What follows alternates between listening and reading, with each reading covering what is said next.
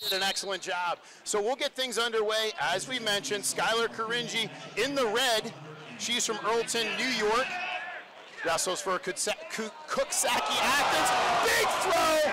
Puts Grace Stem on her back. Grace Stem from Bald Eagle Area High School, Snowshoe, Pennsylvania. She's in big trouble right now. As Caringi comes off her national anthem performance and follows it up with possibly a better performance. It puts them on her back. She steals my thunder a little bit. On my scouting report, right side underhook, left side 2-on-1. She went double underhooks, big headlock up over the top.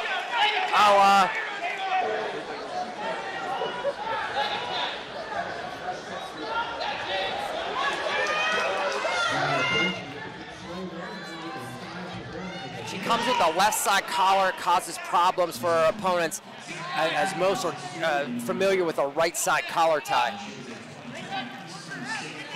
So Stem needs to start obviously building her way back into this match, trailing 5-1. A takedown here would go a long way into climbing back into this one.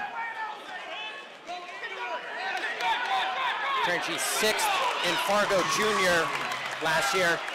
Grace Stem, a cadet world team member. Oh, jeez, man. Stem was splitting the legs, and Caringi showing some tremendous amount of flexibility that I think would have broken most people's necks.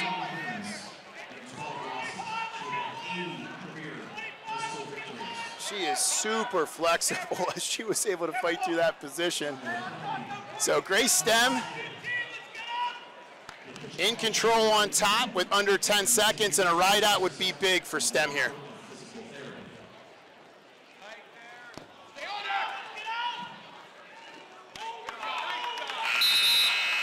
So Caringi starts off with the fireworks, goes up 5-0, and Stem able to battle back with the escape and the takedown to make it 5-3 headed into the second period.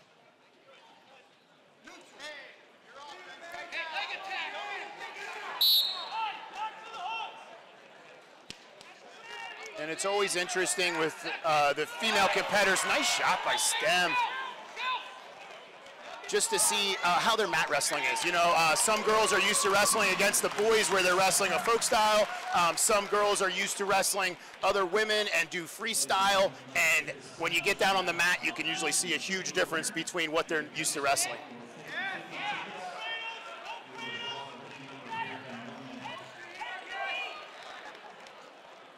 And Caringi, just guessing, being from New York, probably wrestles a little bit more of the freestyle schedule.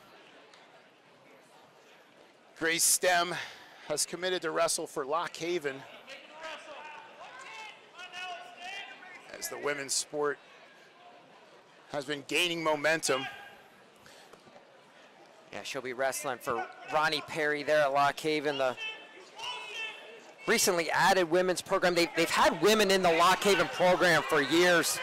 Back in the late 90s, early 2000s, Sarah McMahon, an Olympic medalist, coming out of the Lock Haven program. And Caringi trying to hang on to the leg as Stem trying to find a way behind.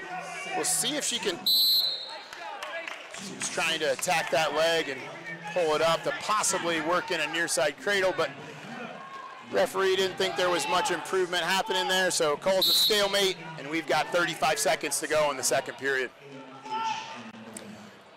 So far, Iowa really the biggest program, the only big program, so to speak, that has committed to adding a women's program. But, you know, when Iowa made that decision, it's going to really, I think it's going to open up the floodgates. I'm sure in the next year or two, we're going to see some other big-name programs add the women's sport. And you have Sacred Heart, Presbyterian, Arizona State, you got to think has it coming whenever you get commitments from recruits like the Blade sisters. Yeah, they're going to want to wrestle. They're going to want to wrestle. There's some type of plan in place, they just haven't rolled out yet.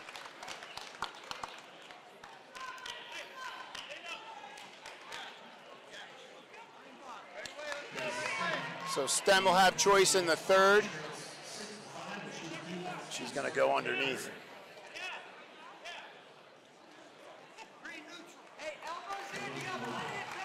There you see Caringi, not real comfortable with the mat wrestling, just wants to go neutral and gives the point to Stem.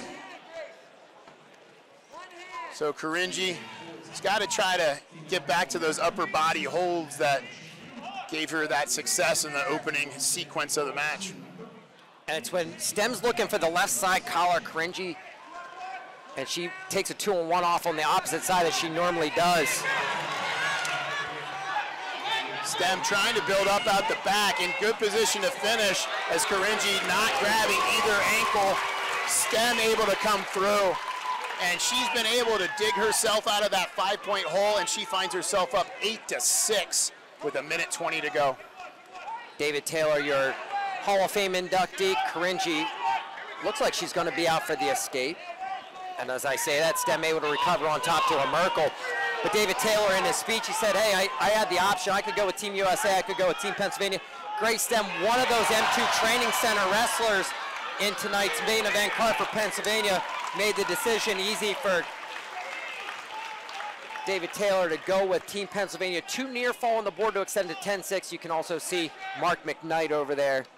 Yeah, Coach Mark McKnight, a big a key to the M2 Training Center, as David Taylor obviously has a very busy schedule. I've heard, though, he is oftentimes at the M2 Training Center, but Mark McKnight does an excellent job developing the young athletes. And I was just going to mention before you started talking there, Stem looked over at the corner with that side headlock, and they were saying just wait for the stalemate, but it kind of fell into her lap as far as picking up those 2 near fall. And she'll go up 10-6 with under 20 seconds to go.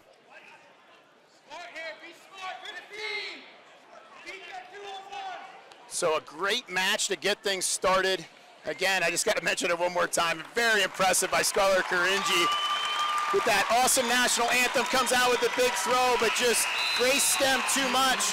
Ranked number 3 in the country in folk style wrestling, a folk style national champion. Grace Stem headed to Lock Haven next year, picked up the win for Team Pennsylvania. Get things rolling with the boys. And we're going to start off with 120 pounds. We have Joey Cruz from Plain West. And from, I'm sorry, I messed that up already. He's from Sanger, California. He gives up the takedown to Mason Leiphart from Dover. And this is where Leiphart is so tough. And this is a surprise already. Cruz a big favorite in this matchup. Anytime you look at Pennsylvania pulling the upset, you have to circle a couple matches. This is one I had circled. I said if Leiphart can get to a cross wrist, he could pull the upset over Cruz. Cruz ranked number 1 in the country, but that's down to 113 pounds. Leiphart 3rd and 2nd, a 4-time PIAA state qualifier. And I can tell you right now, Cruz has never felt this kind of pressure with a cross wrist tilt. I mean, I'm just telling you, Leiphart is one of the best around with it. He gets that wrist and he can really open up a match. Joey Cruz, a great rivalry in California with Richard Figueroa. Figueroa upset by Brett Unger in last year's Classic. Leiphart just so clingy, just really strong. And you can just tell, incredible grip strength. And you can see in this position as he's hanging on, in a little bit of trouble, but able to slime through it. Impressive exchange there by Leiphart. And we sat with Coach Kyle Sheftig of Waynesburg. Leiphart had a wild match with Matt Church in the semifinals in the 2021 PIAA Championships. Church said he was the strongest guy he wrestled. You take a look at Mason Leiphart, you don't see it, but this kid can wrestle and apparently very strong. Yeah, and as mentioned, Joey Cruz, as I tried to mention but screwed it up. He's from Clovis North High School and from Sanger, California. Has a career record of 92-14, 2 state titles. Has committed to wrestle for Oklahoma next year. And he was 3rd, 2nd, and 1st in the CIF championships. His junior year wasn't a CIF championship. He finally got that under his belt this season. Leiphart from Dover, Pennsylvania. That's in York County. Career record of 130-12. He is headed to Franklin and Marshall next year. Going to be a diplomat. And the other thing in the scouting report, Joey Cruz likes a head inside single. That's where Mason Leiphart is very good defending. So whenever they get back up to their feet, look for that exchange. And it was Leiphart the one getting the head inside single here in the first, and a long ride.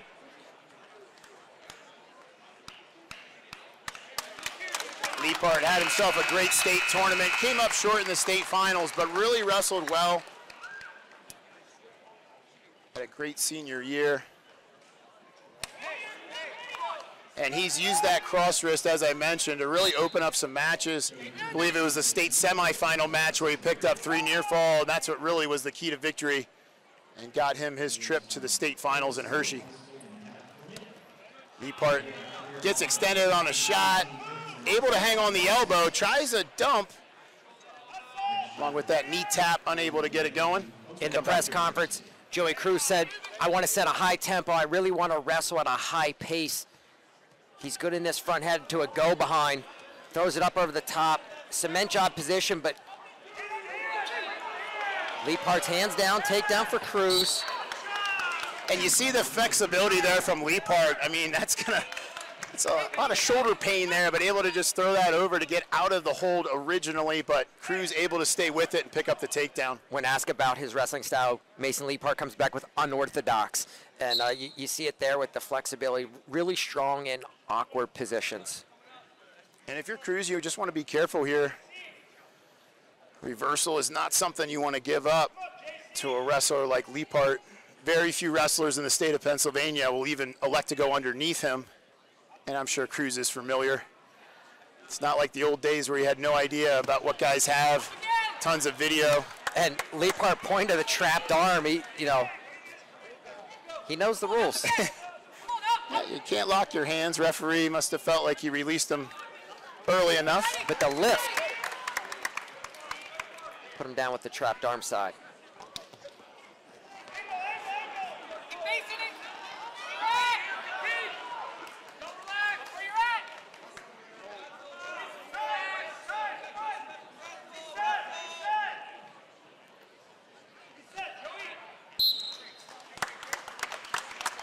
.25 seconds to go in the period. Leiphart hanging on to the 3-2 lead.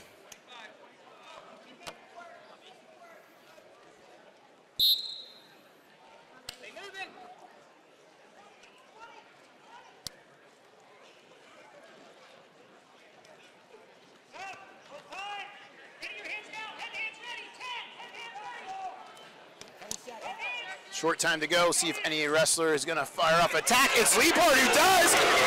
Big takedown by Leiphart at the end of the period. Savvy wrestling, and you get the feeling of the Pennsylvania team's magic here at the Pittsburgh Wrestling Classic in match number 2. Absolutely. If Leiphart comes out with the win here, you can look back to that takedown right at the end of the second period, the reason why. And going through matches I thought that Pennsylvania had to have right here at 120, Leiphart over Cruz, and the other one I circled, Vince Solomon, Kaleb Larkin at 145. Yeah, Leiphart, one of the few guys on the Team PA that doesn't have a state title.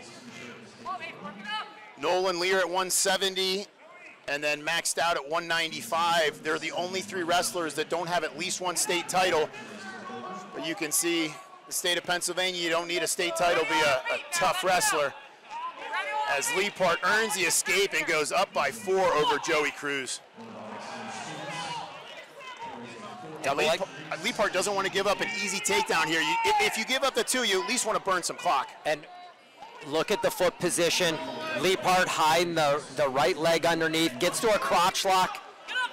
If he can get that right knee underneath him, he's going to be in a good position. And good job by the referee of understanding the position that there's no control there by Cruz. Until it's getting close. That's a good job by Leiphart. Yep. I think that's an excellent job by the official to hold that position. So Leiphart was wrapped around the back, grabbing the far kidney, I like to say, and just doing enough to not let Cruz have control.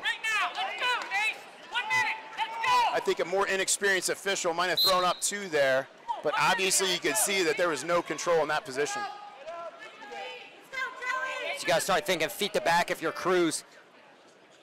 That would be 3 takedowns and a ride out to close a 4-point deficit. And a guy like Leiphart, he's not going to gas hard late, and he's tough to score on. So 3 takedowns is a lot to ask against a guy like Leiphart.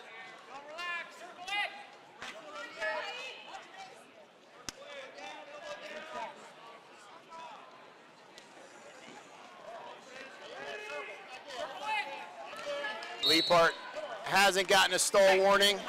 So he's clean on stall warnings with 22 seconds to go and a 4-point lead.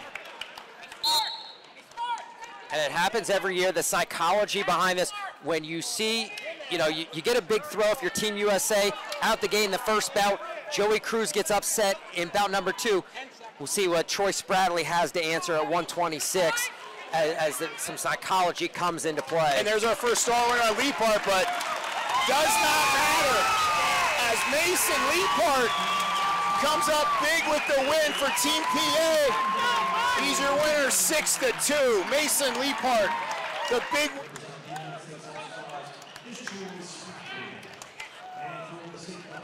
And we'll move on to 126 pounds. Representing Team USA, Troy Spratley. He's from Oklahoma, career record of 82-6. Correct me, Brock. It's going to be Plano West, Texas. He's trying to write on my paper. I'm messing up. I have a hard time reading. So he's from Texas, 82-6 on the year. He's headed to Minnesota. He's taking on Jacob Van D, and we're scrambling. Van D trying to Jonesy tilt. Van D from Erie Cathedral Prep, hometown of Union City. He's trying to roll through and make it work. He's kicking hard. And this is a key position that Van D's very good at. Seen it throughout his career. And you could hear the crowd. They saw it coming. And Spratley able to fight it off. So Van D, Erie Cathedral Prep, Union City is his hometown. Career record of 111-23. State champion from Pennsylvania, headed to Rutgers. That is not correct. Yeah, I just read that too, and that's not where he's going. He's going to Nebraska, right? Nebraska. Yep. So Spratley, an interesting prep story. Started out, he's from the Binghamton area, went to Wyoming Seminary to start his career, won a PA prep state title there. So you see his 2 state titles. One was in Oklahoma, one was a PA prep title for Wyoming Seminary. His dad's business moved around, moved to Collinsville, Oklahoma, won a state title there, was at Plano West for his senior year, was ruled ineligible this season, and he's talked a lot about his training and his improvement, that he didn't have to worry about competitions, and just a year of growth as he's getting ready to head to be a Gopher.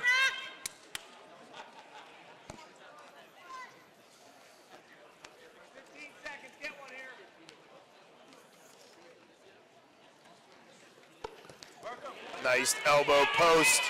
Gets to the leg. Van D again with a closed whizzer, and as you mentioned, Van D really good from this position.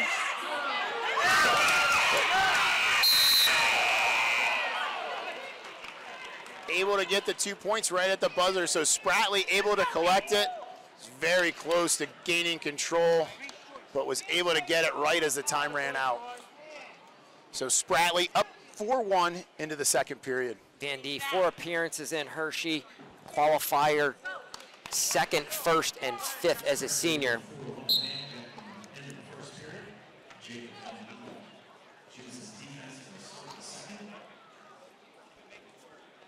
Troy Spratley, a Super 32 finalist.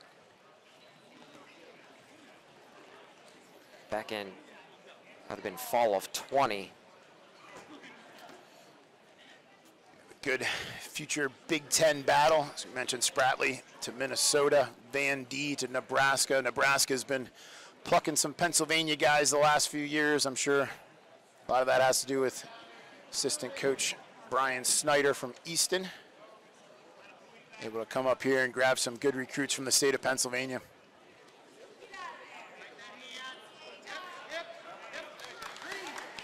So Van D able to work up and get the escape. Trails by 2. Halfway through the match, nice snap by Spratley. In my notes, pressure, stocks forward, very active for Troy Spratley, living up to that, scouting report. Every time I've seen him wrestle, the kid's just going to go forward, stock, put pressure on the entire time.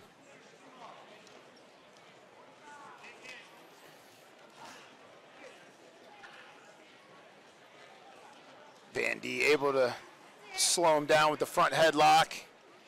30 seconds to go in the period.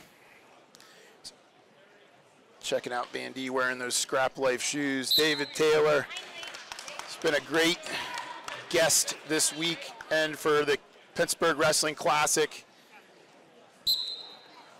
Was able to really give some nice talks to the wrestlers, really made himself accessible to the guys. Gave a speech last night at the banquet. In the corner, trying to coach Team Pennsylvania.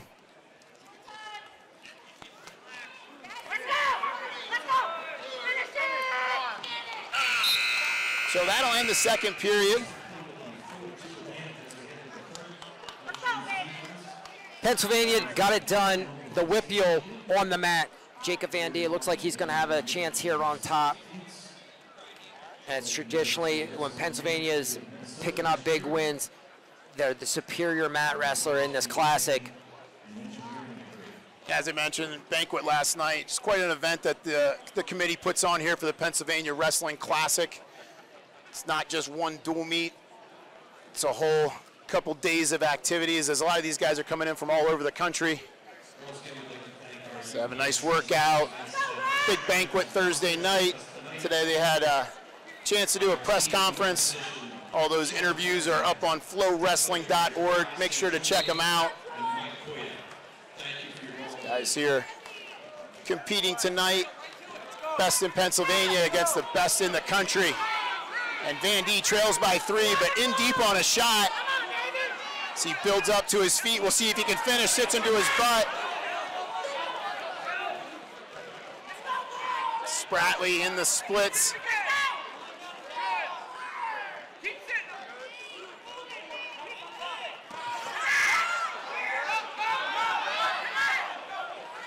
Van D trying to get the second leg.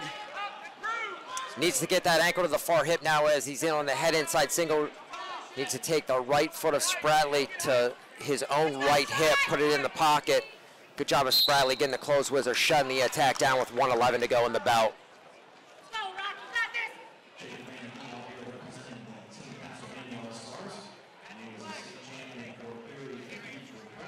Looks like we're going to stop for a little bit of blood cleanup on the mat.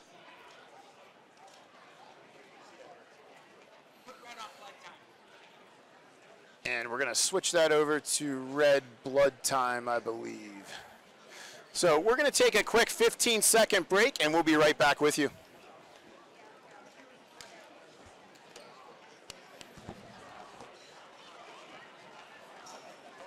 During this break in the action, we'd like to recognize Duncan Financial Group, one of our all-star sponsors. Discover how Alex Klein and Tim Humble can make your investments, insurance, and tax. So we're all cleaned up, back to the middle. Both guys got a chance to talk to their coaching staffs. So they get ready to go with a minute 10 here to go in the match.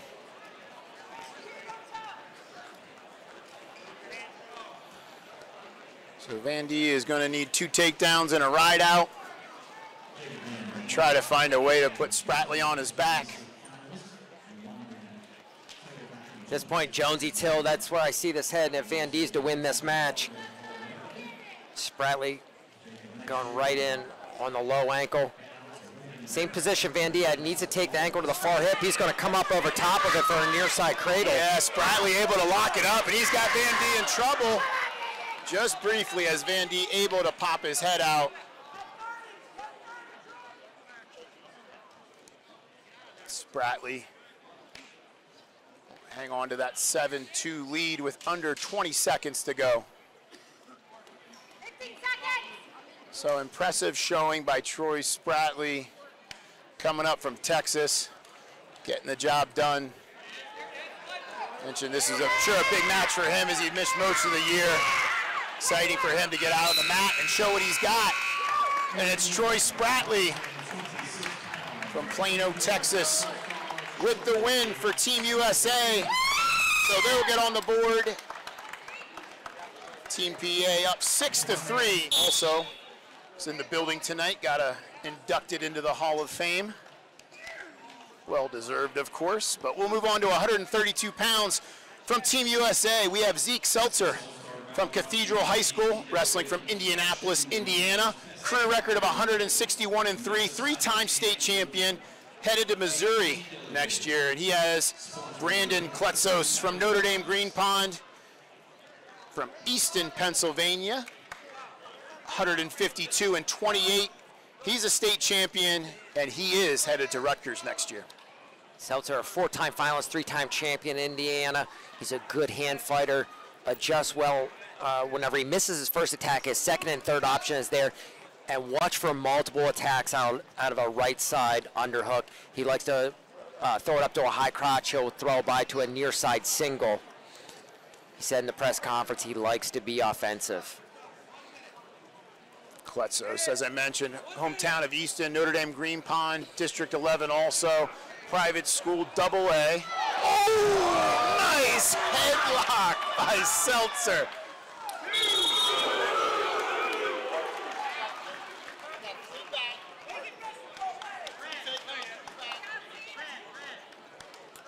Going to get a 5-2 score out of the exchange. So the referee was throwing up the wrong points there, but he is going to say it's going to be 5-2 is the score. So 2 takedown for Seltzer, the back points, and then a reversal for Chletsos.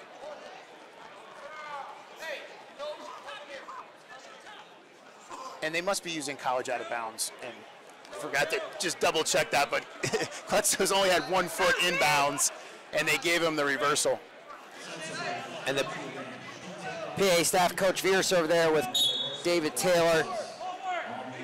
They thought it was a 2 count. They thought it was only 2 near fall. Chletsos, a 4-time Pennsylvania State medalist on the AA side, 6'3", 2'1", were his finishes in Hershey. Describes his style as basic, just a good fundamental wrestler. Double boots. Just saw a potentially dangerous call with that in. He's going to ride tough with those legs, 28 and counting in period number 1. Chletsos wrestling for Notre Dame Green Pond. They were the team champions in the individual state championships, AA. Pennsylvania wrestled 2 weight classes, not weight classes, divisions, AA and AAA. Chletsos technically still in control. Referee's going to wait to see if Seltzer gets the reversal, and he did. So Seltzer with the reversal late will make it 7-2. A lot of points put up on the board here in the first period.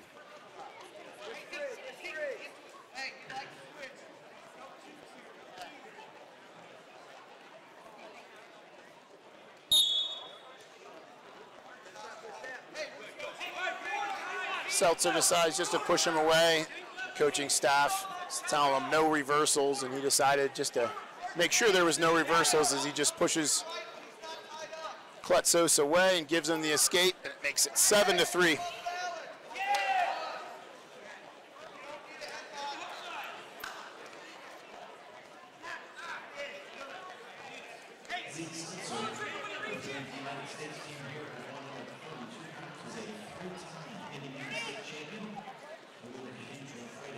Mentioned the 48th annual Pittsburgh Wrestling Classic. Used to be known as the Dapper Dan. A few years ago, they rebranded, changed themselves to the Pittsburgh Wrestling Classic. It's been going on for 48 years for a great cause. Helps out the Boys and Girls Club around the Pittsburgh area. Helps the youth wrestling programs. So not only a great event for fans around the country, but also the money goes to a great cause. Helps grow wrestling, not only in the state of Pennsylvania, but specifically in the Pittsburgh area. USA leads the series 28-18. 1 no contest that in 2020, canceled at the last minute. Pennsylvania victorious last year.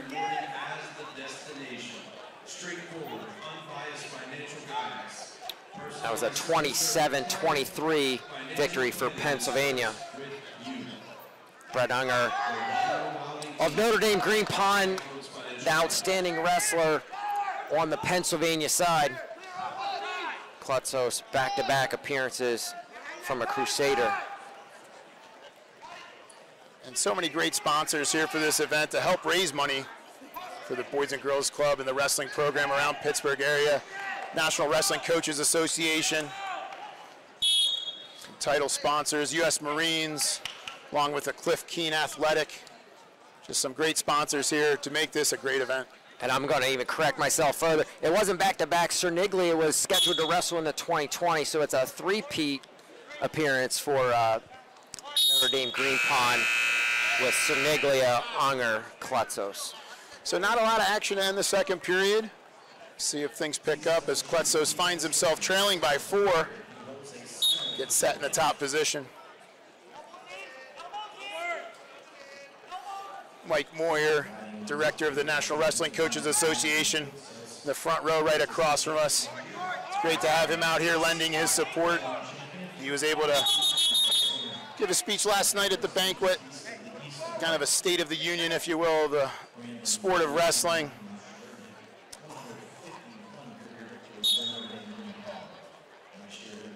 Chletsos anchors in with a double thigh pry on top, able to slip a leg in.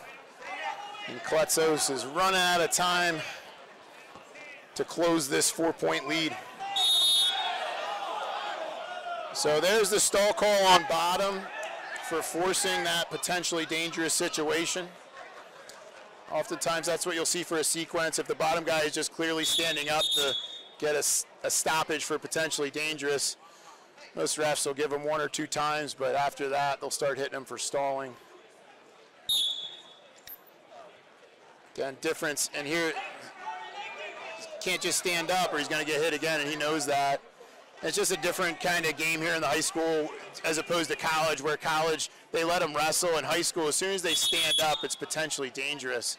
So you get these weird situations where, you know, Seltzer wants to stand up, but he knows if he does, he's going to get hit with stalling again.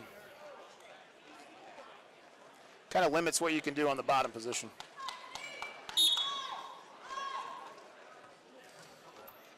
We don't need to rehash our talk from the Pennsylvania State Finals, but I was training myself. I had the wry smile on my face. I didn't take the bait this time. I could go on forever about the threshold of wrestling. The potentially dangerous call has to go up with the guys that are out there. These guys, you know, we've got number 4 in the country in Zeke Seltzer, Brandon Chletsos, a Pennsylvania State champion. You can let them wrestle in that situation. But unfortunately, and you know this, but the referee can't, you know, because of the rules. Whereas, like, in a power half, you can let it go. You know, like, most potentially dangerous situations, you have the judgment call as an official. In that situation, there is no judgment call. It's black and white. You have to call potentially dangerous.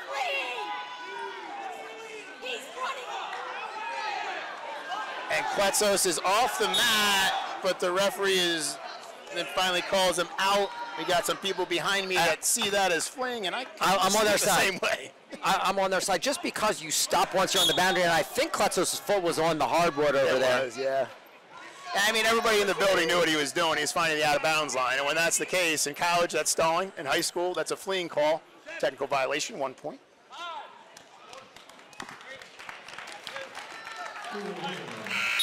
So that'll end the match. 2 wins in a row from Team USA to even things up at 6. Zeke Seltzer,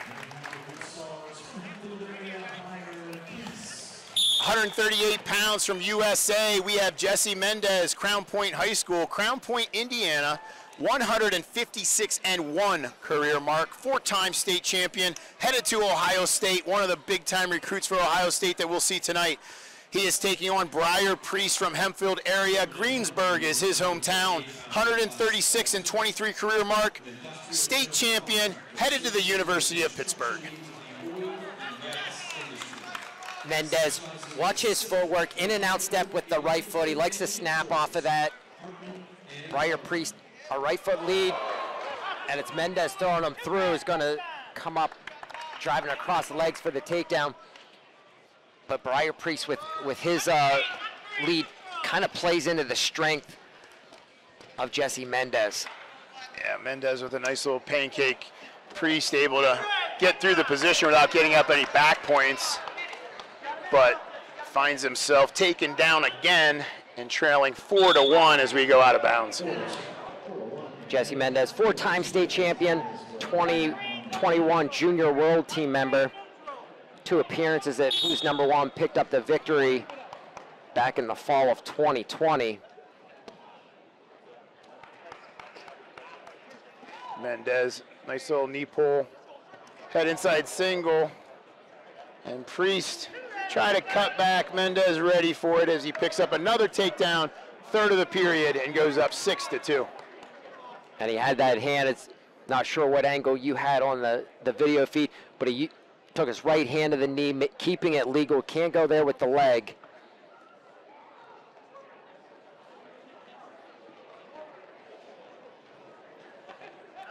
Talked about the appearances at who's number one for Jesse Mendez. He said in the press conference he always wants to put it on the line. He embraces that target that he has as the number one guy in the country at 138 pounds.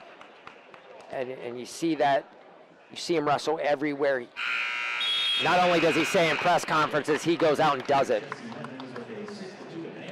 Yeah, one of two big-time recruits for Ohio State. The other one, you know him, Nick Feldman, number one pound-for-pound wrestler in the country. Heading to Ohio State. He'll end things for us tonight at 285 pounds, but we got a lot of good ones before we get to that point. As Priest gets set underneath, Mendez gives him optional start. And Priest closes it to a 6-3 lead for Mendez.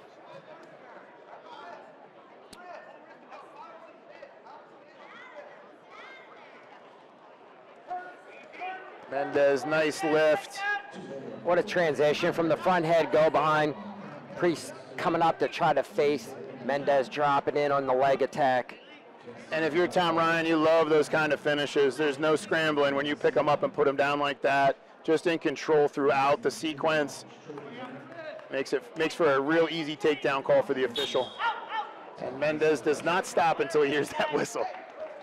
He likes to attack.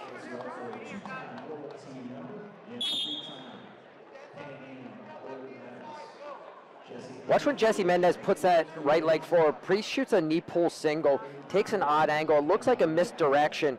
See if he can get to it here as Mendez stalks forward with that right foot. You just saw him sprawl back.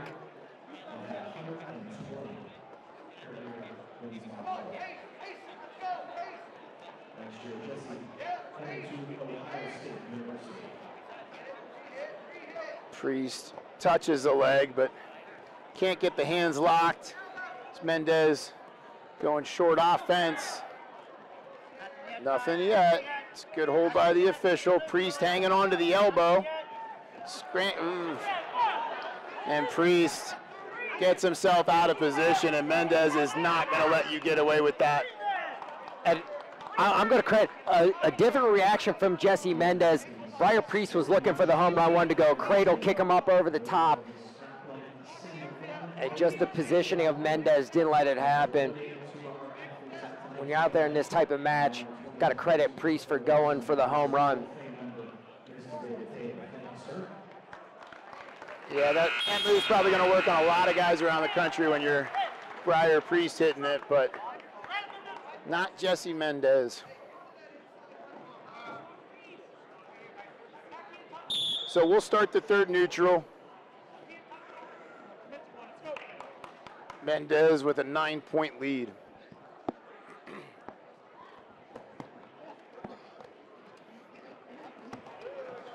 And Mendez jacking up the arm, putting Priest in some trouble. Picks up the 2-point takedown. Does Mendez, lets Priest go. Go back to neutral, score of 15-5. As Mendez shoots him off. And putting this into context, Briar Priest, the state champion, knocked off Dylan Chappell for that state title. Chappell, a 3-time runner-up, an overtime loss this year to Pearson Manville after Manville beat Tyler Kasak. So what you see Jesse Mendez doing is just this absolute dominance, super impressive against a tough competitor.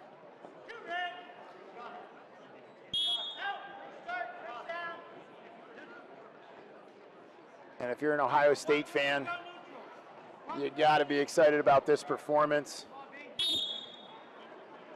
As you mentioned, just a very dominant, what looks to be a win over an excellent wrestler in Briar Priest.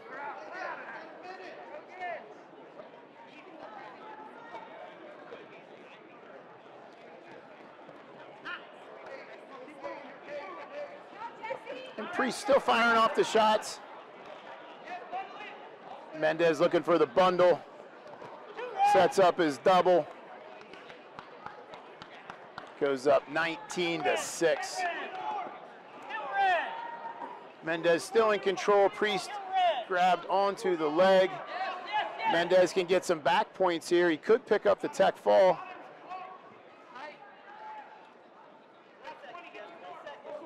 One green, neutral. Out. Easy. As they come right into our table. Everything's okay. Don't worry, Mom, I'm fine. 19-7. Priest trying to preserve a bonus point here. 2 takedowns for Mendez or feet to back.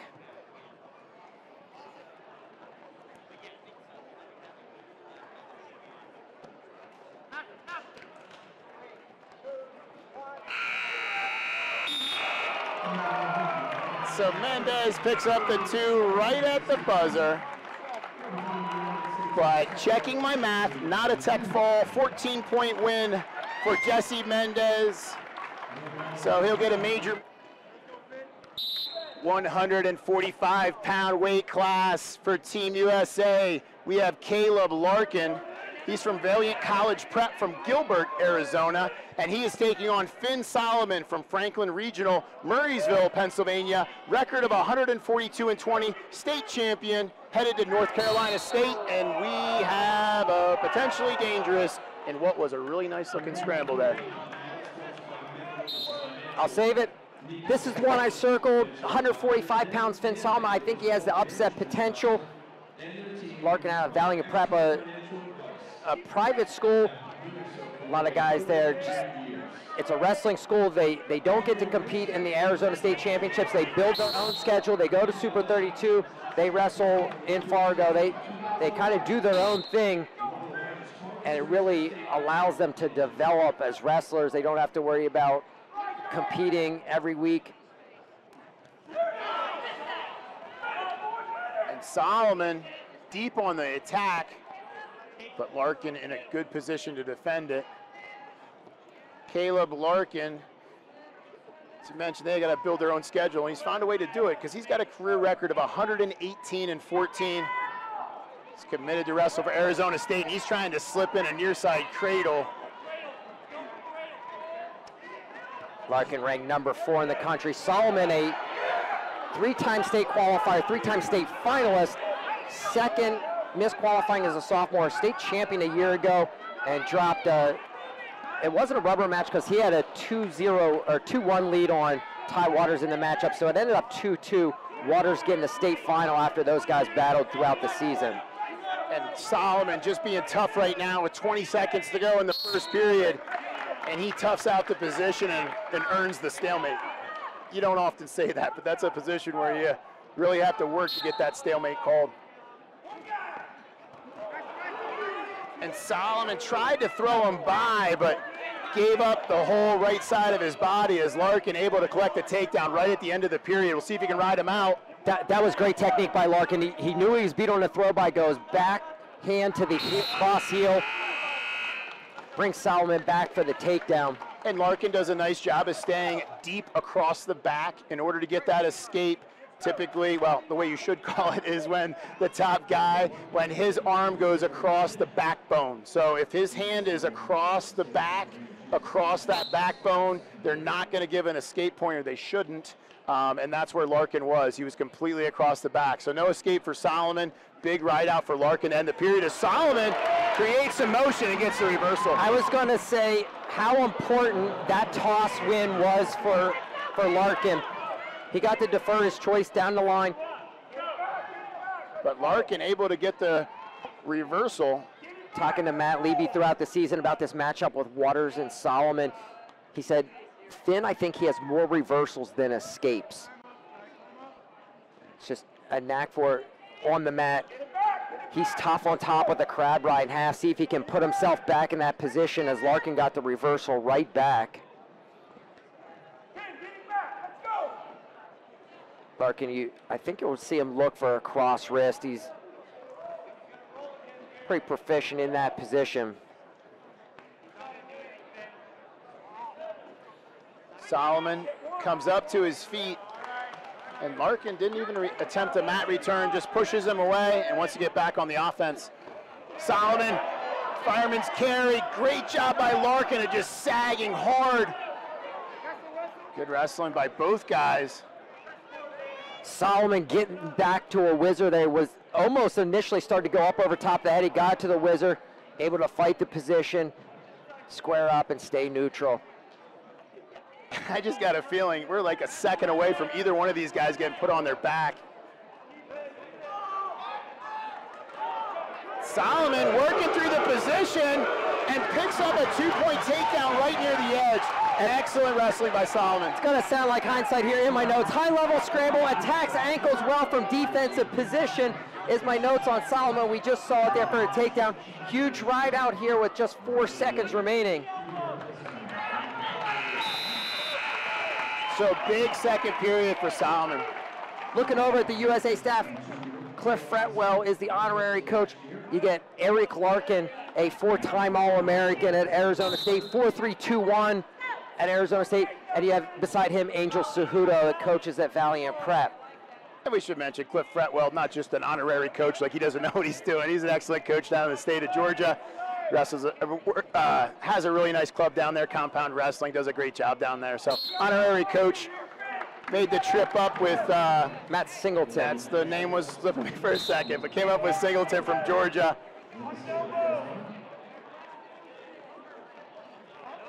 Solomon, there's that position again, has the elbow. We'll see if he can force a fireman's carry. I guess it's more of a dump when you're already on your knees. But he's got to be careful. Larkin really did a nice job of sagging that last time and almost caught him on his back.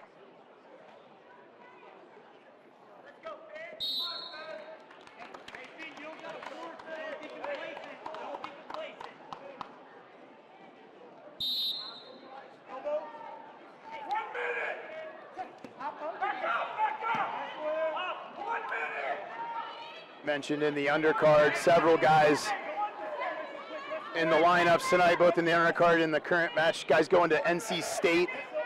This is one of them, and Finn Solomon be followed by Arrington next, also going there. Solomon comes behind, has rear standing, and puts him down for the 2-point takedown. And that's a huge takedown that might just ice this thing. You're 5 minutes and 10 seconds into the mat. You have to come up with a big lift. Solomon dug deep and got it. And that's just a difference right there between high school and college. In college, you get a hand touch, even graze the mat. That's going to be 2 because he already established rear standing control. In high school, it's more than that. You got to put him down, and he put him down hard. And now he's got a bar, and Larkin is flattened out, and Solomon's in really good shape. He's got to just look busy on top right now. 120, 145 were matches that I had circled for Team PA. It looks like they're going to get both of them headed into a couple rubber matches. So big win by Team PA, stops the momentum of Team USA, who just rattled off 3 straight wins. And Pennsylvania comes back, so it's 3 bouts to 3. The difference is bonus points for Team USA as they hold on to a 1-point lead. And Finn Solomon from Frank. And this is the match I'm looking forward to. And so is Hunter Garvin. Gets a caution before we even begin, and I'll start with Hunter. So Hunter Garvin, 152 pounds from Iowa City West High School, Iowa City, Iowa, obviously. 142-7 career record, 3-time state champion, headed to Stanford to join the Cardinal. Not Cardinals, Cardinal. Hunter Garvin, a right foot lead.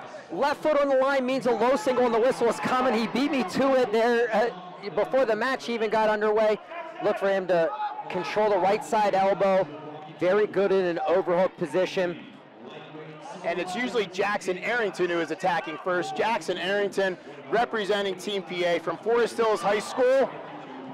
As Garvin tries to power in. He's from Forest Hills High School, 146-8 career mark, 3-time state champion, and he is headed to NC State as he tries to slip a leg in on the far side. Doesn't have it in yet. Good hold by the referee. We saw this exact position, the Who's Number 1 match. And I can't remember how it was scored on the boundary line. I believe there was a brick thrown by Coach Stripman for Arrington that took a takedown away. That's exactly correct. It was called 2. Was wiped off the board. Arrington, there's that fireman's carry that he hits. We'll see if he can pop his head. He does, and picks up the 2-point takedown. Arrington's going to hit a variety of attacks. He has an unmatched pace and gas tank. He took the match on short notice at Who's Number One. See if that makes a difference here at the Pittsburgh Wrestling Classic, as he knew full well and just coming off a state title 2 weeks ago. Yeah, I believe he only had a week's notice before he took on Garvin. Won the match, I believe 3-2 was the final. Garvin didn't have a takedown in the match. His points were off of an escape and then a stall point on some questionable stall calls on Arrington in that match. But Arrington, known around Pennsylvania, well, around the country, but around Pennsylvania especially, just a point scoring machine. Just ran right through the bracket. The Pennsylvania State Tournament. Really nobody even putting up a match against Arrington.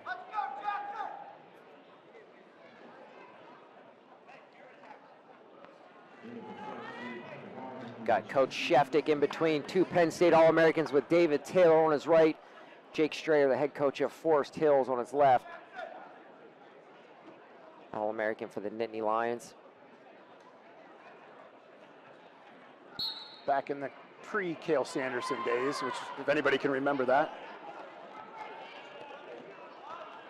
Arrington able to stay with him. Arrington, I don't really see a weakness in his game. He's tough from everywhere. He's good on his feet, good from top.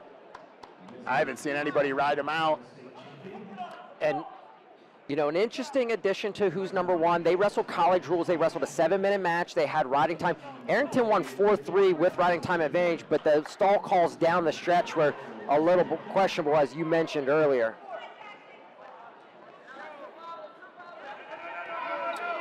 Nice little attack by Garvin. Right foot inside, cross pick. He takes the 3-2 advantage. So we're even with takedowns apiece, but Garvin on the attack was in deep, had the double, ended up in a single, and Arrington going close whizzer. A lot of time on the clock. Arrington's got to fight this one off. Unable to do so as Garvin picks up another takedown and goes up 5-3.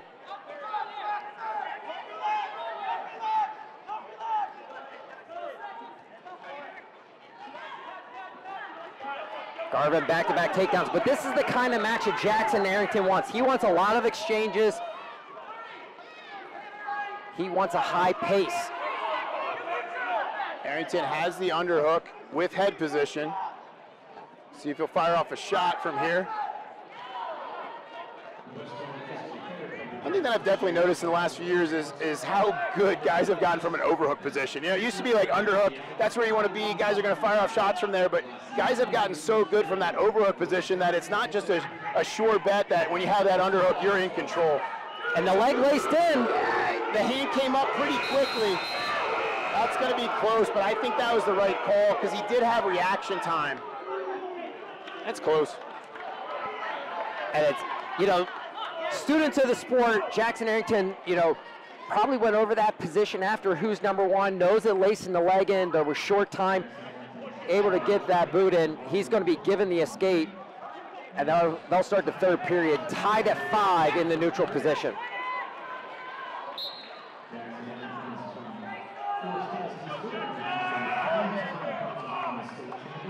A lot of people were looking forward to this rematch, and so far it's lived up to the hype. Arrington and Garvin.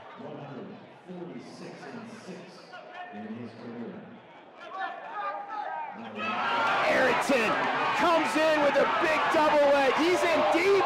Garvin rolls him through. Oh, what a move by Garvin. And sticks him. I thought Arrington was going to be able to put on the brakes, but got a little bit too aggressive in the position. Flying cement job for Hunter Garvin. Tyler Kasak match from Pennsylvania State. But Manville was able to roll through in a similar position and pick up the fall. That one brought the crowd on their feet at the Hershey Giant Center. Not so much here in Pennsylvania, as a hush falls on the crowd. You can feel the air come out of the Pennsylvania crowd here everything was in line for a Pennsylvania upset. They need to get that win with Arrington, and now we have Levi Haines taking on Aiden Riggins at 160. Yeah, we had a great match here. That one kind of just was a weird ending there. Not a weird ending, a great ending if you're Garvin. But at 160 pounds, Levi Haines from Biglerville High School, 106 career mark. He was a state champion, headed to Penn State. He's trying to fight off the attack right now of Aiden Riggins from Waverly Shell Rock High School, Janesville, Iowa, 171-5 career mark, two-time state champ, headed to Iowa. A future Iowa-Penn State matchup as Riggins continues to stay on the leg of Haines. Haines is trying to scoot the corner. I think he has the shoulder beat. He does have the shoulder beat. And Riggins does a nice job to improve his position. And you look at this matchup, you see 3 state titles between these two guys. A little deceiving as Riggins was 3rd, 2nd, and a 2-time state champ in Iowa. Levi Haines, state runner-up as a freshman, state runner-up as a sophomore, won a title as a junior, took this year off. He focused on training at M2 and Wrestling College Opens, picked up wins over Andrew Cerniglia of Navy, Patty Gallagher of Ohio State in those Opens. So, a little deceiving whenever you look at the credential list for these guys. Cerniglia, that name comes up again, wrestled at Notre Dame Green Pond.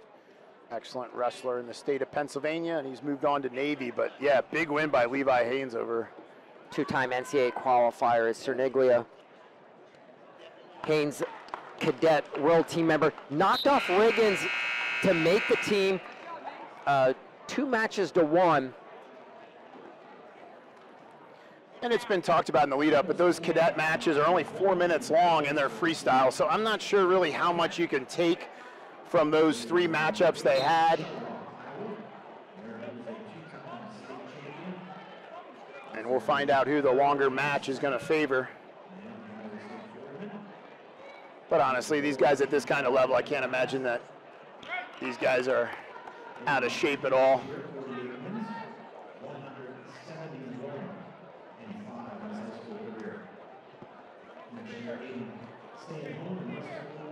And watch when Riggins brings his left foot forward. Haines steps over, but no control yet. Riggins has that arm through. It's a tricky position.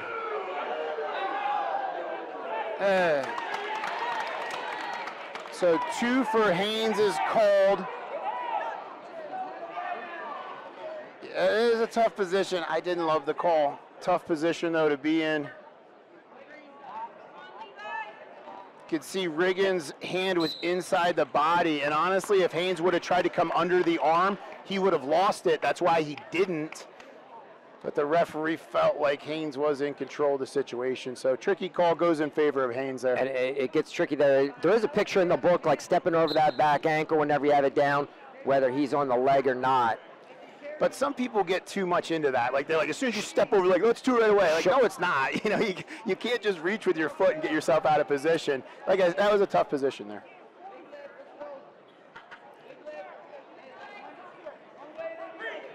Actually, you'll see that called both ways sometimes. Like, sometimes a guy will barely step over there, no position of control, and a ref will call 2. Other times, you know, they don't hook the foot, you know, and then they're calling 2. So it's a tricky situation there. But like you said, Haines came out the beneficiary there, and it's a 2-2 match with under 20 seconds to go in the second period. There's a position scored by Levi Haines. Going behind, he'll throw it by. Riggins doing a nice job controlling the wrist. Haines run the corner, run the corner, run the corner. He's going to go to a leg attack where I thought he was going to shuck it by. Double leg steps over the top, scores a takedown with short time remaining. Yeah, big sequence there from Haines. And that's how you stay with it. I mean, if you're a young wrestler out there watching that, right at the end of the period, some guys will just be good with, going to the third, you know, it's 2-2, whatever. But he fought through that position, scored the takedown, and now he's in a really good position with 2-point lead, bottom position. He gets his 1, now he's up 3.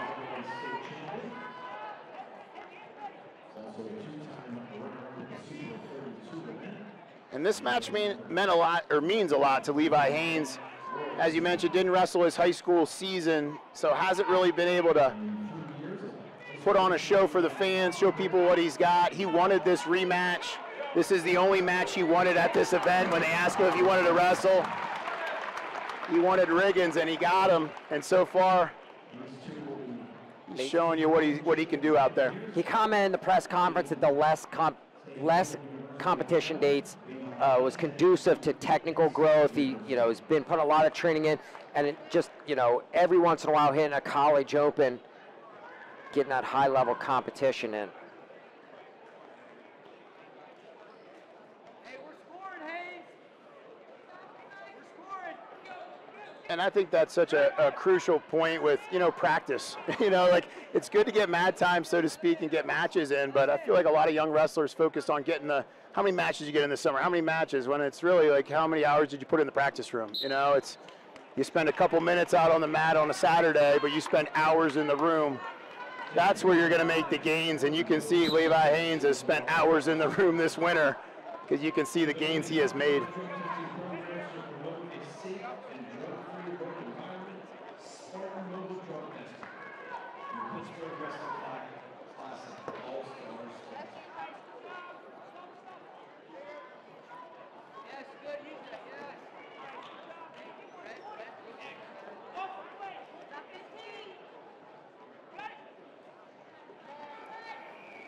So Levi Haines looks like he's going to come away with the win, be able to get Team Pennsylvania back a little bit closer to Team USA after Hunter Garvin sucked the air out of the gymnasium. Levi Haines does his best to get things going again for Team PA. So Levi Haines, because we're moving on to 170 pounds, for Team USA, Matthew Singleton from Woodward Academy is the high school. Moreland, Georgia is where he is from. 213 wins in his high school career, just 3 losses, 4-time state champion, headed to NC State to join the Wolfpack. And he is taking on Nolan Lear from Benton. Orangeville is his hometown, 145-22. And Nolan Lear will have his hands full with Matt Singleton, one of the elite wrestlers from around the country, and one of the best from Georgia. Singleton, a Greco World Team member, #1 in the country. Nolan Lear, a 4-time Pennsylvania State qualifier, was 5th and 3rd twice. Singleton with the opening takedown. And putting this in perspective for Pennsylvania, Matthew Singleton beat Rune Lawrence and Rocco Welsh en route to a Super 32 championship. Those were your state champions at 172. Rune on the AA side, Rocco Welsh on the AAA side. And Lear, obviously no slouch from the state of Pennsylvania. I believe he dropped a match at the state tournament to Rune Lawrence. Lawrence, just a stud from Pennsylvania, sophomore, 2-time state champ. But Lear wrestled him tough. Lear, just one of the 3 guys on Team PA without a state championship. The other guy did pretty well, though, at 120, and that was Mason Leiphart from Dover. He started the boys' action tonight with a win for Team PA over Joey Cruz, and Lear's trying to do the same thing up here at 170. Singleton a little bit more accomplished, though, than Cruz. A little bit tougher of a task for Nolan Lear. Nolan Lear's brother, Corey Lear, sitting in the corner. He wrestled in the 2009 Classic. Team Pennsylvania won 30-21 over those All-Stars. David Taylor wrestled on the USA side. It's amazing when you look through the program here, how many NCAA champions compete here every year. If you look at it, it's like every year it's between like 5 and 10 guys that won nationals that year are, were participants in this event. So they bring in the best of the best every year from around the country. Singleton really a 3-position wrestler. He's great on top, got out right away, good on his feet. Somewhere in this exchange, it's going to happen. Lear's going to take a shot. He's going to go left-hand drag, and he's going to run the corner with his right hand to the hamstring.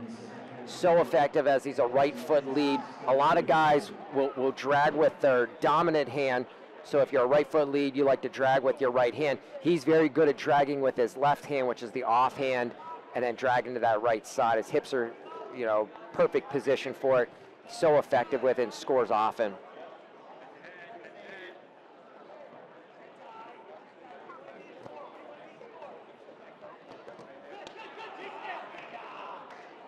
Singleton, quick go behind to go up 5-1.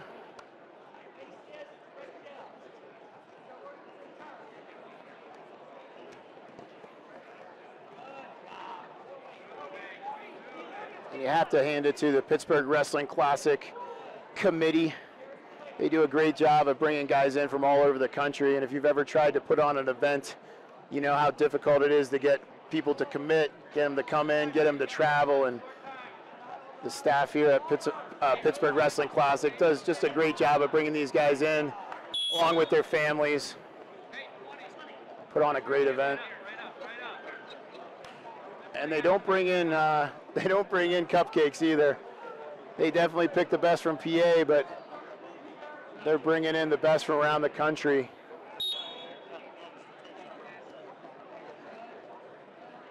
As mentioned, Pennsylvania pulled off the upset last year against Team USA. I believe you mentioned they won 18 times in the 48-year history of the event. 28, 18, and 1. That one is not a tie. It was the no contest from 2020. As this is the 48th Classic.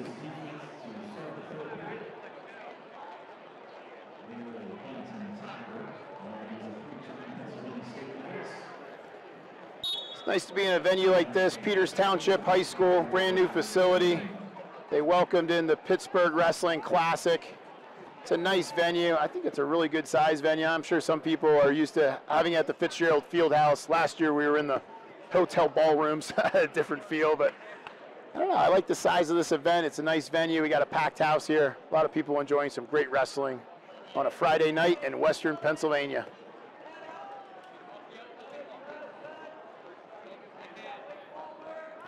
Again, I'm Tim Rice along with Brock Height.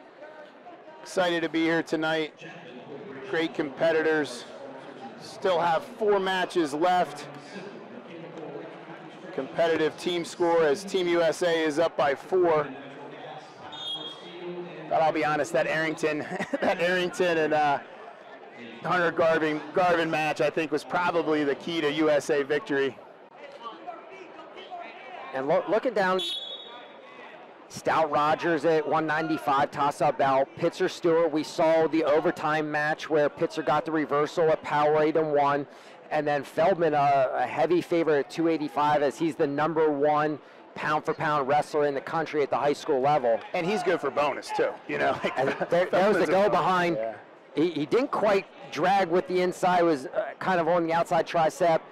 Had a little bit of a hook there, got to the hamstring. Singleton just dominating, and talked about he's a 3-position wrestler. He's really good on top, and it just dominating Lear in every position. It's only 7-2 on the board. And he's got a great tan. And I'm going to say it's probably natural. He's from Georgia, so he doesn't have to fake tan. Lear, nice little shot.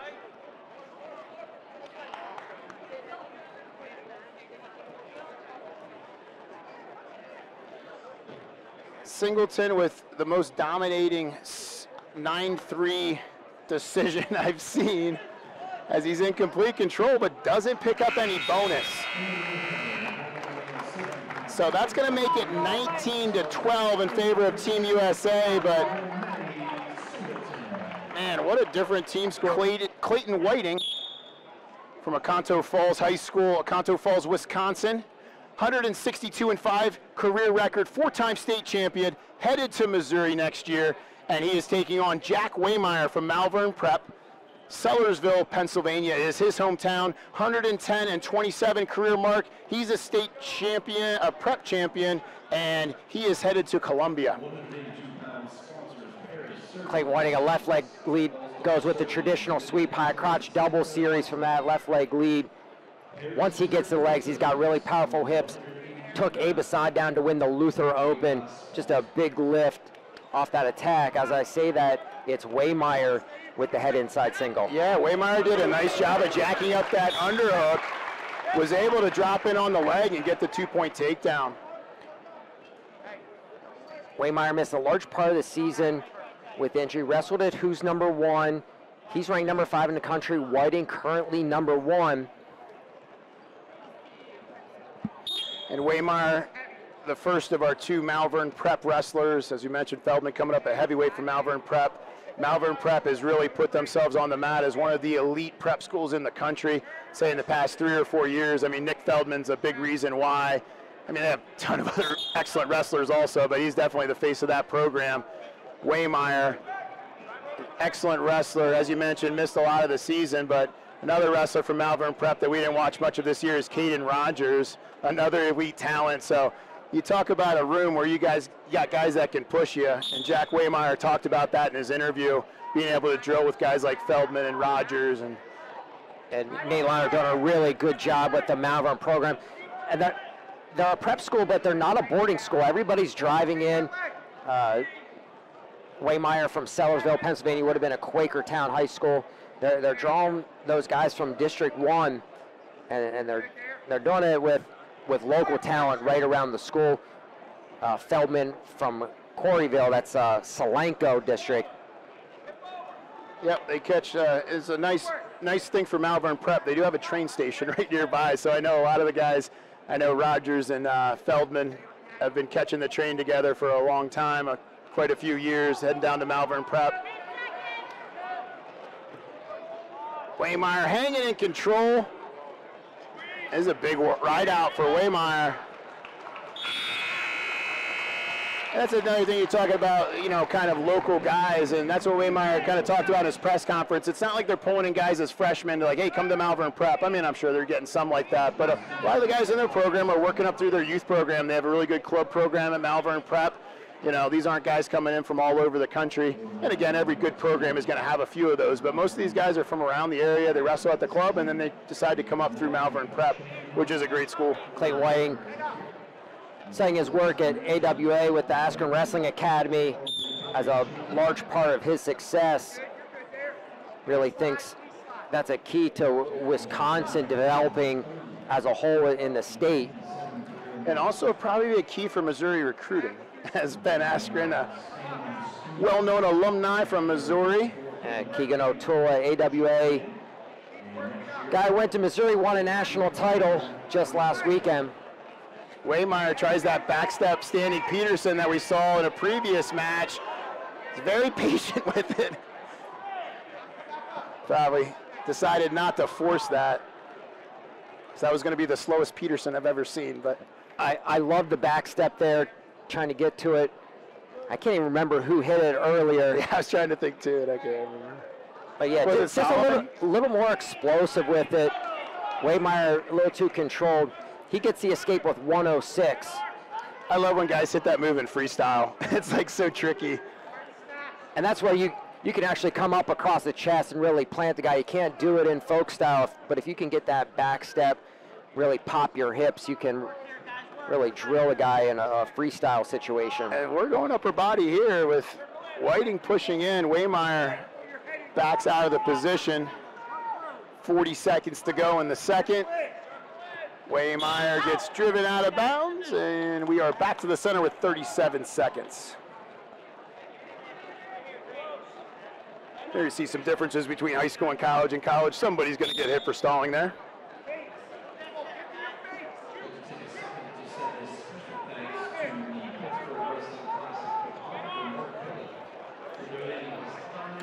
And Whiting, just a little bit of a sloppy shot, getting extended. Wehmeyer tried to come around behind, but Whiting able to square up with him. And you got to wonder if it's film work. Like the anticipation that Wehmeyer has had so far with Whiting, does he know what's coming? Is there a tell, or is it just reaction as he's out there that he's been able to stay out of Whiting's attacks?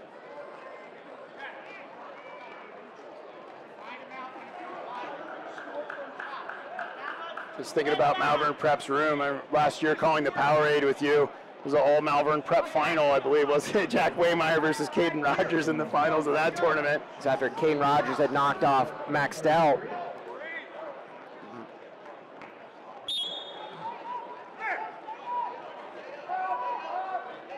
Whiting up to his feet, able to clear out and get his escape point. I'll cut it to a 2-point match.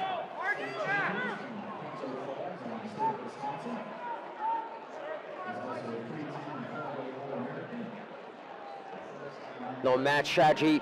Leading by 2, you want to stay on the gas if you're Wehmeyer. You don't want to bring a stall call into play. You get taken down, you have time to get your escape. And now Whiting's got the head in the front headlock, kind of a football grip. One hand on the chin, other over the head. You'll see some guys turn that into illegal front headlock. They're very sneaky when they do it. I love the football grip, chin hand down. You can protect yourself. If a leg attack comes, you can down block with the chin hand. Really work on stuff in the head underneath.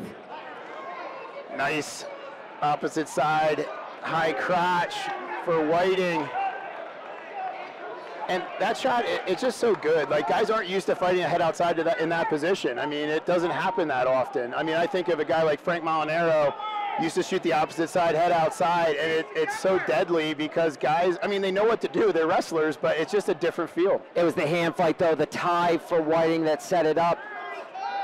Wehmeyer wanted to go double overs. He slipped his arm out, dropped in the leg attack down to 39 seconds. It looks like Whiting made the decision that he's going to look for the ride out here rather than to cut in another takedown. And I was just going to say, Wehmeyer was actually in some trouble there. Whiting was pretty high on that Turk leg. I couldn't see it from our angle, but I'm not sure if Whiting grabbed the foot of Wehmeyer to force that potentially dangerous, because in high school, you can't grab the foot. And the entire time, Whiting was looking over at his corner. They were having a discussion with the side official about the call. Yeah. He decides to get the escape. He's looking for a takedown in the last 39 seconds. Yeah, I don't know how else that could be a potentially dangerous. So that must have been what had happened. And now it's Wehmeyer with a 1-point lead. No stall calls and 28 seconds. And it looks like the Malvern Prep coaches are spinning their fingers saying, you better circle. Put the skates on and circle. They're either pretending to mix a bull or they're saying circle like crazy. So there's the first stall call on Wehmeyer. He can't give up another one or we're going to overtime, which I wouldn't mind.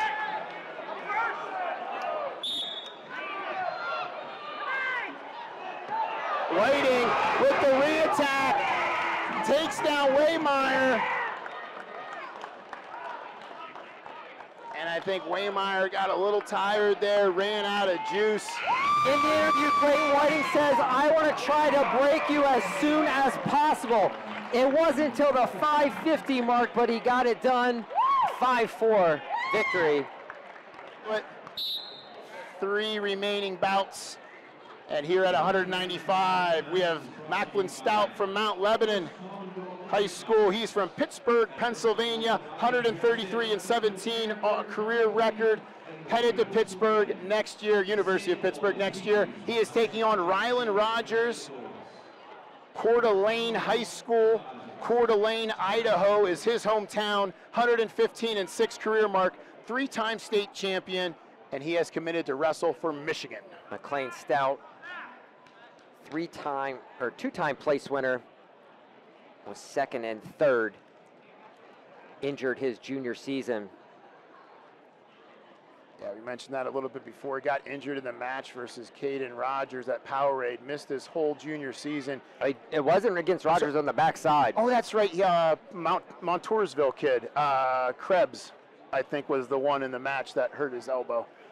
Either way, he came back strong this year. Really tough matchup in the state semifinals. Dropped a tough one to Sonny Sasso from Nazareth. And he wants to come up big with a big win over Rylan Rogers, and he's on his way with the early takedown and goes up 2-0. And watch for Max Stout. He can attack with either leg forward. So you see him switch up. He goes square sometimes. Really an odd look for guys. And he's really good at transitioning to an underhook, looking for the fall. Almost pinned Lenny Pinto with that in the state finals as a sophomore. Yeah, very good on top. Good from his feet. Just a really well-rounded wrestler. Rylan Rogers, cousin of Jordan and Chandler Rogers. He's going to head to Michigan rather than Oklahoma State.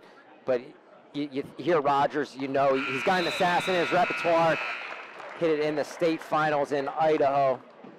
He's a right leg lead, likes to knee pull and high crotch. Both finishes off basically the same motion getting to the leg. And he talked about competing. He competes everywhere, high level, was at Blair Academy for a while. And he says, the reason I compete, it's to evaluate, adjust, and get better. Yeah, I got a chance to interview him after his Ironman championship. I can't remember if it was sophomore or his freshman year, but just a great kid to talk to. So excited about wrestling. And that's, I mean, you could tell he wasn't nervous in the moment. I mean, as an underclassman at the Ironman tournament, one of the best tournaments in the country, if not the best tournament in the country, you know, not nervous, you know, not talking about anything like that, just being excited to wrestle and wanting to get better. It's fun to watch him develop throughout his high school career. Now you see him as a stud senior, headed to the Wolverines, who just came off a second place finish at the NCAA tournament last weekend. Their best finish in quite a few years.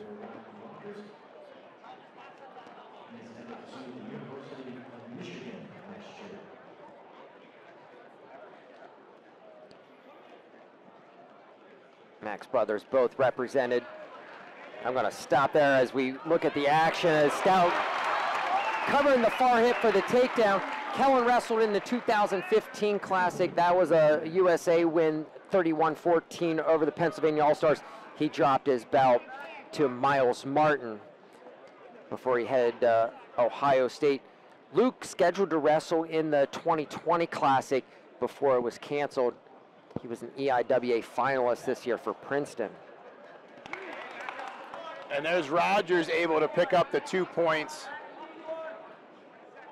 and makes it 5-4 in favor of Rogers. This will be a big exchange here for Stout. See if he can get the escape to tie it up at the end of the period. He powers up. Really good strength by Stout. Rogers able to put him back. That's a big mat return. We go out of bounds with 3 seconds left in the period.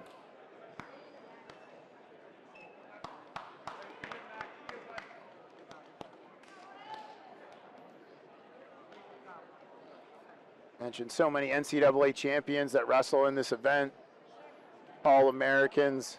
So it's so fun to come to this event because we know these guys as high school stars, and most people around the country, if you follow wrestling, you know these names, but they're not quite household names yet. But in a year or two, you look back at this lineup. I mean, you just mentioned Miles Martin is wrestling one of the Stout boys.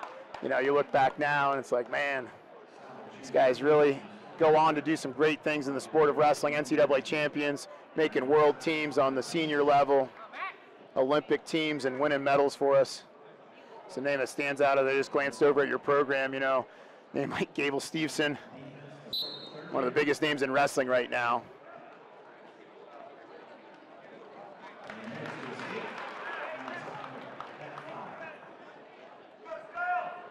So we got an escape, and that's going to tie things up at 5. And Stout doing a great job. Mentioned he's one of the 3 guys without a state title, but nationally ranked in the top 10. Really broke into the national rankings probably his sophomore year. You mentioned junior year injury. So even though he doesn't have a state title to his name, definitely an elite talent. He was in that 170-pound weight class as a junior that was absolutely loaded at Power 80. He dropped a 3rd place match to Pinto there, and then beat Trey Kibe in the semifinals at PIAAs, who was a returning PIAA champion. Sophomore year, yep.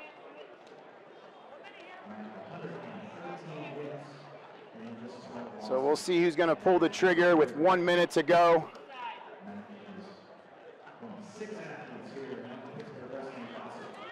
That double leg he's looking for, blew through Sonny Sasso with it early before adjustments were made. And he tried to shoot through an underhook of Rogers and wasn't able to do it.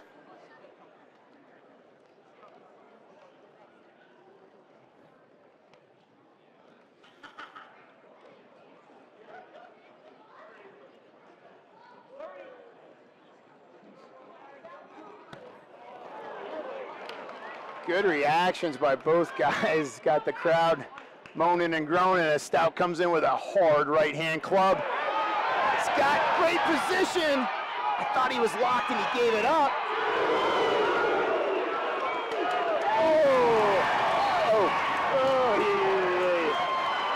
We'll see what the second official says. He's going to walk away from the situation. We're in Peters Township. We're in the Whippeal. Maxed out from Mount Lebanon. From Pittsburgh, Pennsylvania, headed to the University of Pittsburgh. Maxed out picks up the takedown with under 10 seconds to go. And he's going to get it. 7-5. Max Stout. After the Arrington loss, you felt the air come out of the gymnasium. Look at this. Team Pennsylvania out of it. They are still in it. Pitzer, Dayton Pitzer from Mount Pleasant High School, Mount Pleasant, Pennsylvania. Career record of 130-3, three-time state champ. Would have been 4 without an injury, most likely. Headed to the University of Pittsburgh. He is taking on TJ Stewart from Blair Academy. From Triangle, Virginia, as Pitzer jacking up an underhook. Stewart, 121-16 career mark. He's a state champion, headed to Virginia Tech next year. Watch for an outside step single from TJ Stewart, converted at Powerade with it.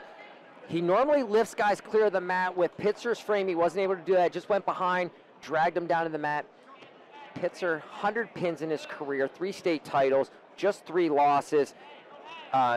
He likes a left side collar, leads with his right leg. That left side collar causes problems for guys. Really good on the mat. Rode Stewart for a long time after Stewart. I thought, and there's the same type of step, double leg, switch for Pitzer. That's a great hold by the official. There's the 2. So good job by Stewart. Stewart got the takedown, the only takedown at Powerade, and he got in the first 30 seconds. Took him a little bit longer, but picks up the opening takedown here also. And you saw the mat work of Pitzer took something out of Stewart that he wasn't the same in overtime as he was in the first period.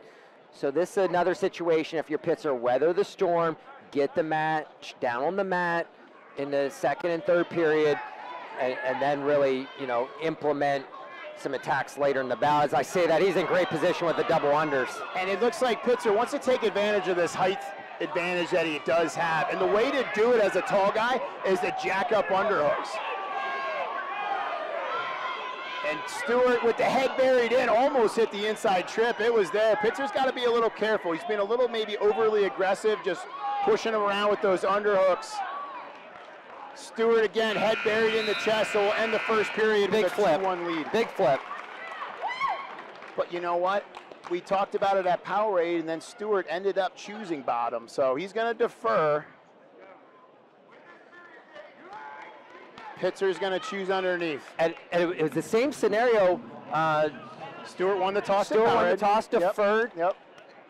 And I had talked to Stewart earlier in the day, and I said, you got to go bottom on Pitzer. And he looked at me like I was crazy. He said, no way. And then in the match, third period goes, looks at his coaches, they so down, he goes, okay.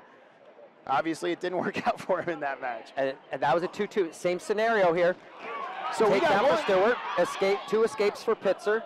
Got a little excited on that shot. I wasn't sure. He gave him 1, and I thought we might be going 1 then 2, which would have been a big change in score, obviously. But just the escape for Pitzer is going to tie it up at 2. So far playing out exactly like round 1 of this rivalry. And if you're Stewart, I think you got to work hard for a takedown in this period. You want to stay neutral in the third. You don't want to have to deal with the bottom position. Pitzer takes the leg that's there. Stewart comes around behind. I don't like the 2 there. He's got a cradle, but where's the control? Never took him to a hip.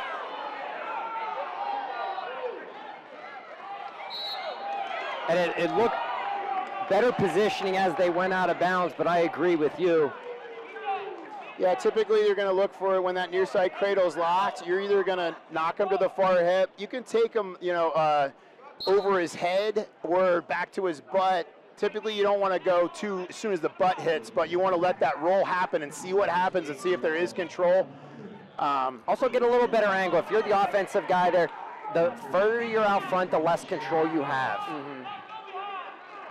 Yeah, because then that lock starts going behind the knee where you really don't have anything there. But big takedown either way. And like we said, that's a big, Stewart needed a takedown in that period to give himself the option, I think, to go neutral in the third. But honestly, I would have probably chosen neutral even if the score is tied, especially after what had happened at Powerade. But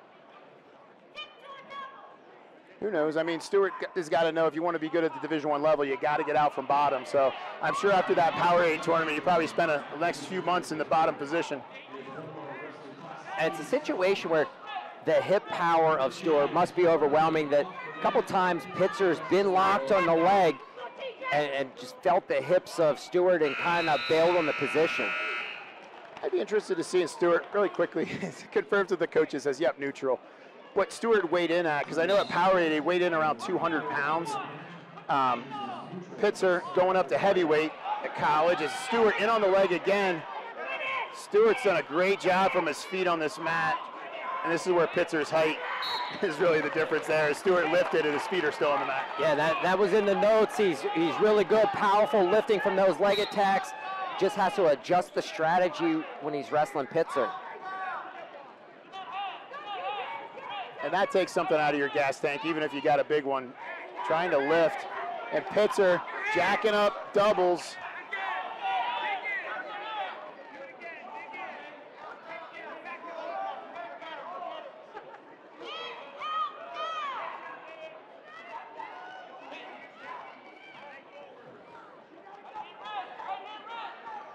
So Pitzer has got to find a way to get to the legs. So far, he's really been only threatening with double underhooks, but hasn't really come close to converting that into points.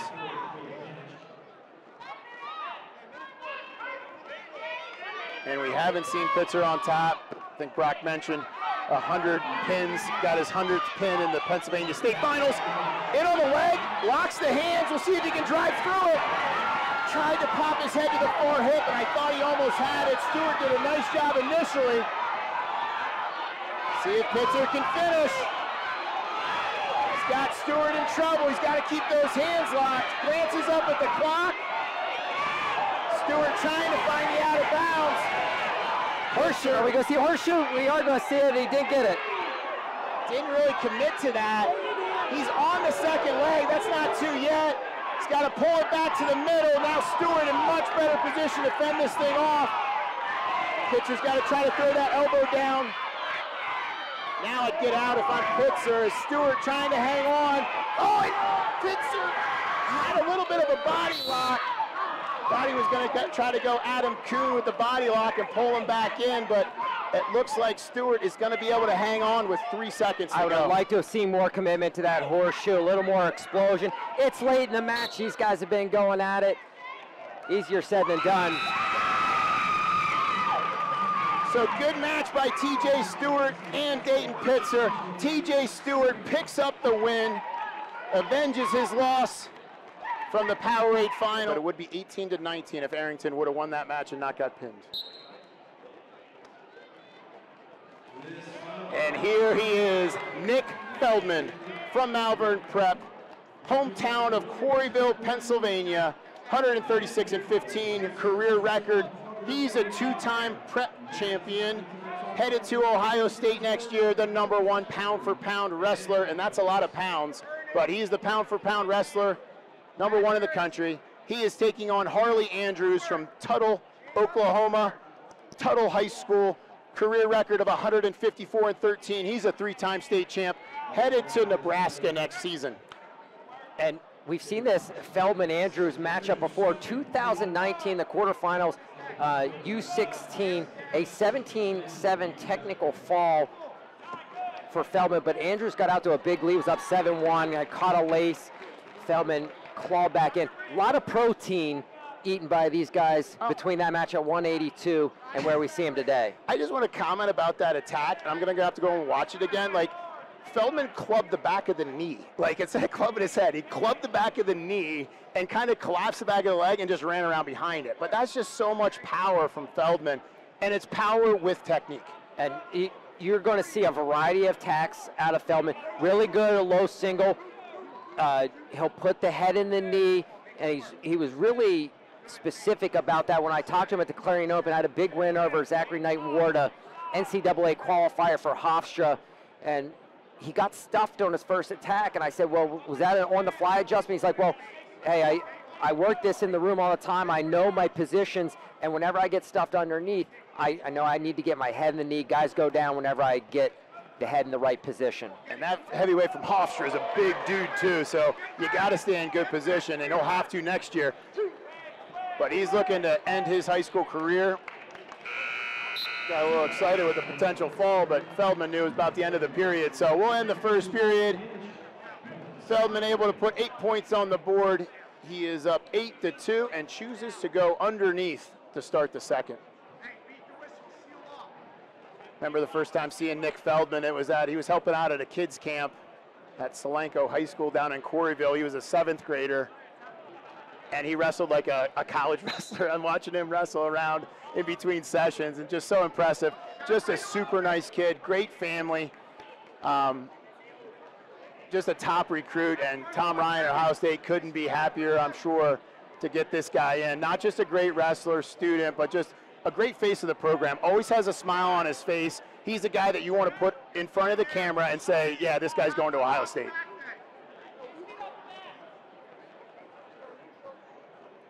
We talk about the dedication of these guys that go to the prep schools. You know, sometimes you'll hear, a lot of times it's jealousy, but, oh, these guys that go to the prep schools, like, it's a commitment. I know Feldman, Feldman and Rogers, they're from the same area, and they commute a lot together down to Malvern Prep, and they're waking up early, catching the train early. They're going to practice. They're doing their schoolwork on the train on the way home. They're not getting back to their normal home until 8 o'clock at night. I mean, that's a lot of dedication that these guys are showing. And really, you can tell as a college coach, when you get a guy that can commit like that at the high school level, it's going to be good things when they get to the college level. Feldman with another go-behind takedown will go up 11-2, and he just makes it look easy against everyone. It was a similar match when he took on the number 2 ranked heavyweight in the country at Powerade. He wrestled Jim Mullen twice this year, escaped the Rock finals as well. That was a matchup that he was looking forward to. Jim Mullen, a cadet world medalist. And Harley Andrews won the title out at Reno Tournament of Champions, 3-time state champion, 154-13. And when you have those kind of credentials and that pedigree out of a tough Tuttle, Oklahoma program, and then you see what Feldman's able to do and how easy he makes it look. Yeah, I thought Mullins was going to be a better match. Oh, Feldman catches him on his back. But Feldman just a freak in the nicest way possible. Nick Feldman caps off his high school career with the fall. Nick Feldman from Malvern Prep. He's headed to Ohio State. Look for him next year at the national tournament. A night of what-ifs for Team Pennsylvania. Started out with Grace Stem, 10-6 in the opening bout of the night. She got tossed on her dome.